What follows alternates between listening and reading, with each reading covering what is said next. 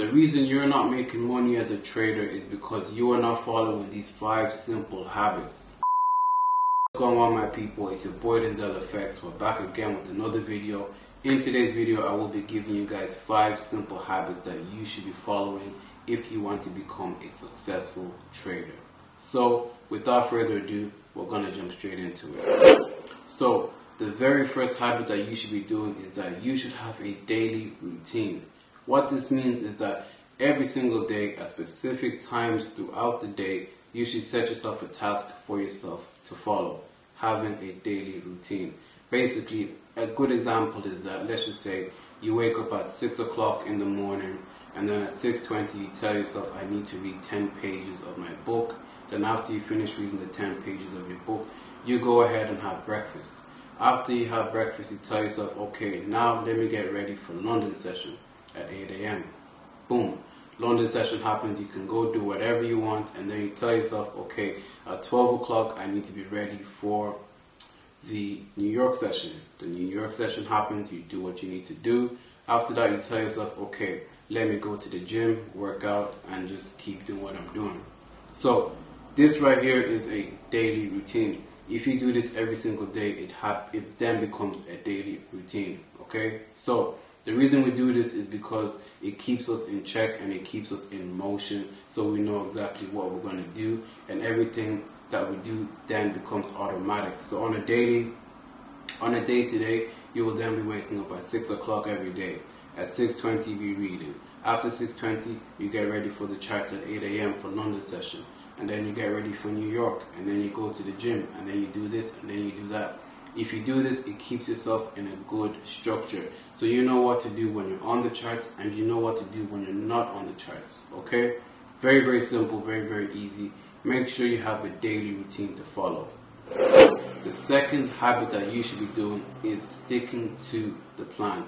What this means is that you created a trading plan for a reason. So the reason is that on a bad day, you save yourself. If the trading plan says I'm only going to risk 1%, just risk that 1%. Don't break that trading plan by then risking 3% or risking 5%, because you are not going to be happy. You will be happier in the future when you realize, yeah, I followed the plan by sticking to that and risking 1%. Since in this trade, for example, I lost 1%. Whereas in a different example, if you didn't stick to your plan and you risk 4%, I can guarantee you, you will be way more pissed off with yourself for breaking that simple rule that you set to yourself. So within the trading plan, or within sticking to the plan, it's not only risking 1%, there are other factors to it. For example, what pairs you should be trading. If the trading plan says I'm only going to trade GBP USD, only trade GBP USD. Why are you looking at gold? Why are you looking at AUD USD? If the plan says GBP USD, stick to GBP USD. It's very, very simple. And if the plan says I will only trade New York session, only trade New York session. You should not be looking for buying and selling opportunities in the Asian session or in the London session if the plan doesn't say so. Very, very simple. You need to make sure that you stick to the plan. Plan the trade and trade the plan. Very simple, very easy. So the third thing you should be doing is reviewing all your losses. So what this means is that after you've taken a trade, and if it turns out to be a loss, take a screenshot of that loss, and then from there go back to TradingView and see, okay, what happened, what went wrong. Sometimes it could be as simple as you entered the trade at the wrong time. Then after that, you can check the economic calendar and you'll see that there was a news event that did not turn out too well, which then made your loss, which then made that the reason of your loss. So what that means is that the lesson that you should take from that is that next time when you enter a trade, make sure you're looking at the news. So the news will tell you, at this time this is happening. You're either in a trade or you're not. And if you are in a trade, make sure your stop loss is already set. And make sure if you're already in profits, set your SL to entry so everything is risk-free. The fourth habit that you should be doing is that you should be back testing your strategy. Whether or not you're back testing every single day or you're back testing on the weekends when the markets are closed, the number one thing you should be doing is back testing. Even for 1 hour or 2 hours or 3 hours, it doesn't matter. but you need to backtest. The reason you need to backtest is so that you can get comfortable with your trading plan and your trading strategy. So when you backtest and when you stick to the plan, this then becomes a formula that cannot be broken. Then on top of that, it'll give you so much confidence inside the markets. So the next time when you see your entry criteria and all the boxes have been ticked, you know yourself, okay, I'm not going to go ahead and enter this trade, whether that is a win or a loss. It really is that simple. Once you start backtesting, your confidence in your strategy will then skyrocket to the moon. And like I said, it does not matter if your trade is a win or a loss, because as a successful trader, what you should be doing is that aside from you backtesting, you need to understand that every single trade has an outcome of it being a win or a loss. And the thing is, you have no control over that.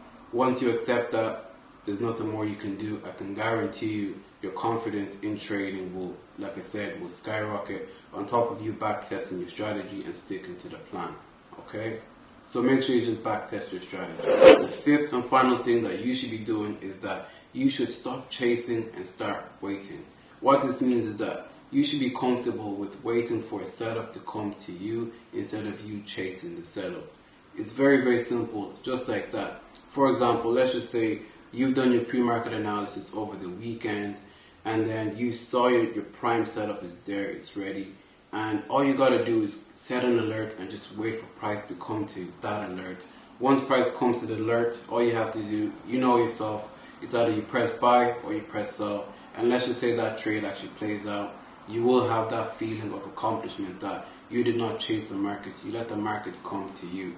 And like I said, there is a saying that says something like, the markets take the money from the impatient and gives it to the patient. So when it takes it from the impatient, that is you at the beginning stage of trading, where the market's open and all you want to do is just trade, trade, trade. Sunday night, market open, you've already entered 5 positions. There could be wins or there could be losses. That does not matter.